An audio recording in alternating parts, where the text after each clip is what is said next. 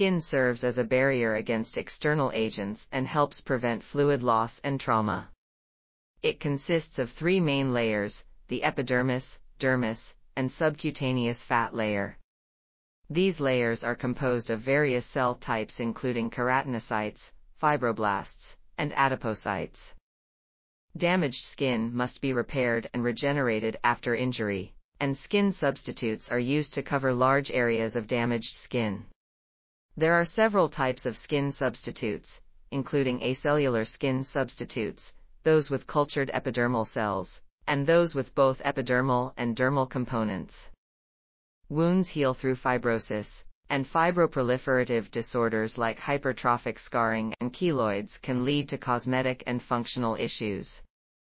Studies suggest that superficial dermal fibroblasts may be more effective at promoting healing than the conventional heterogeneous dermal fibroblasts. This article was authored by Mathew Varkey, Jia Ding, and Edward E. Tredget.